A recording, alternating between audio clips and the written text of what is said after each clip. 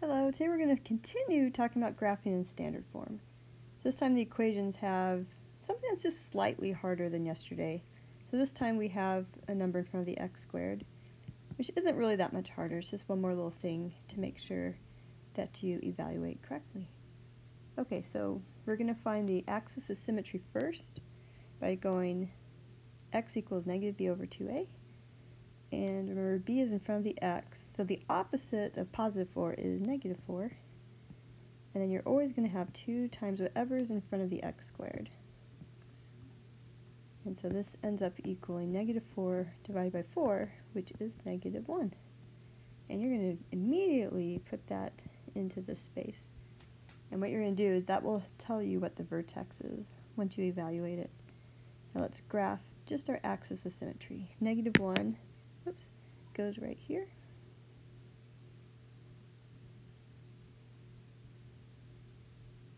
And visually this can help you realize what numbers you want to use. So I'd probably use the numbers just right next to it. So 0 and then 1. So we're going to put 0 here and 1 here. Whenever 0 is close, that's a really great one to use because it actually is very, very fast to evaluate, and you'll see why in a second. So 2x squared plus 4x plus 1, that is our expression that shows us what y equals. And so we've got 2 times negative 1 squared plus 4 times negative 1 plus 1. You're basically plugging that negative 1 wherever you see an x. And at this stage, I want you to go ahead and square whatever you have to square. So we've got negative 1 times negative 1 becomes positive 1. And then when you get to the next row, 2 times 1 is 2. 4 times negative 1 is negative 4. And then you just recopy the plus 1. And then you're always going to just subtract or add whatever you have first. So 2 minus 4 is negative 2. Plus 1 is negative 1. And I'm just going to graph them all at the end. Let's go ahead and just evaluate the next one. Now this is a bonus one. It's super fun because it's so fast. 0 squared plus 4 times 0 plus 1. Bonus, 0 plus 0 plus 1 equals 1. And now we've got 1 right here, so we've got 2 times 1 squared plus 4 times 1 plus 1. So 1 squared is just 1, right? So now 2 times 1 is 2, 4 times 1 is 4, and then you've still got your plus 1. 2 plus 4 is 6, plus 1 is 7. So let's graph each of these. I guess it might help. I'm going to list the ordered pairs really quick. So this is your input, and this is your output. So it's going to be input of negative 1, output of negative 1.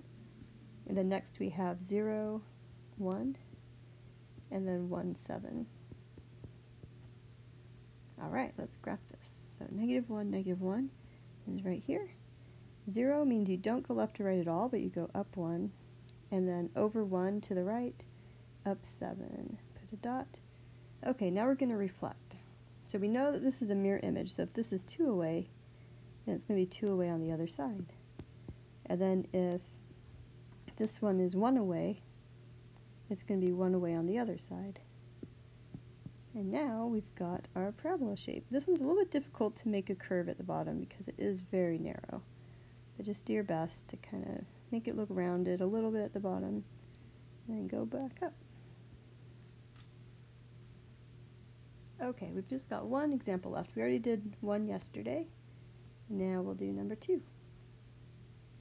Okay, axis of symmetry. So you're probably getting used to this formula by now. X equals negative b over 2a.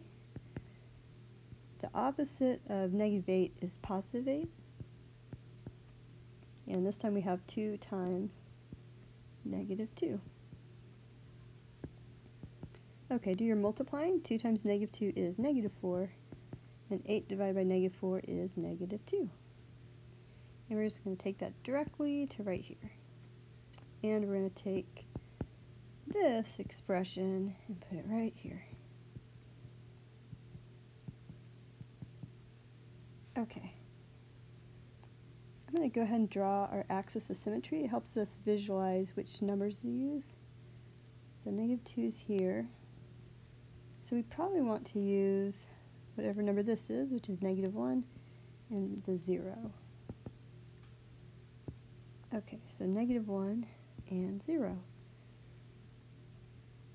And we're going to substitute this directly in. So we've got -2, and instead of x squared, we now put -2 squared. And then, actually, we should probably put that on the outside of the parenthesis. Okay, and then -8 times -2 plus 2. And just do the squared part, excuse me, right away, and you get 4. And then -2 times +4 is -8. And then think of this as -8 times -2, which will be +16. So you can see the calculations are a little bit more tricky this time. -8 plus 16 is +8, and then 8 plus 2 is 10. Okay, we're going to do that same thing, but this time with -1. So we've got -1 squared minus 8 times -1 plus 2.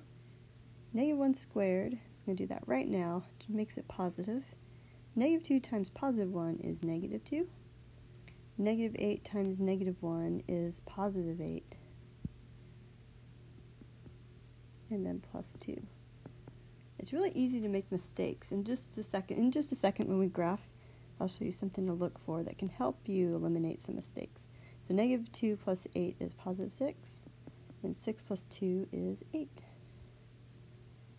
Woohoo! Bonus! We've got a 0 to graph. So -2 times 0 squared minus 8 times 0 plus 2. This becomes 0. This becomes 0. And then when you add 2 to nothing, you get 2. Okay, let's graph this. So we've got -2, 10, which means to the left 2 and up 10. And then we have -1 to the left, and then 8 going up. 0 means don't go left or right at all, but go up 2. And now we're going to reflect. And there is one thing I wanted to point out. Let's say that you're graphing, and let's just pretend that this one, instead of being here, it turned out like way crazy over here. If you have something that doesn't make sense, because we know in general that it should be a parabola making some kind of shape kind of like this, right? So if you get something that doesn't make sense, I want you to double check your math, because it probably means that you made one small mistake somewhere. And so if you see that it makes kind of a general U shape, this one was right here, then you know that you most likely graphed it correctly. Okay, so this one's 1 away. We'll put a dot here. And this one is 2 away, so we'll put a dot right here. Now let's graph it. Make sure you do kind of like a little curve. It's hard because it's pretty narrow. Alright, that's it for today. Good luck with the work, and message me if you want to go over anything on the homework. Talk to you later. Bye.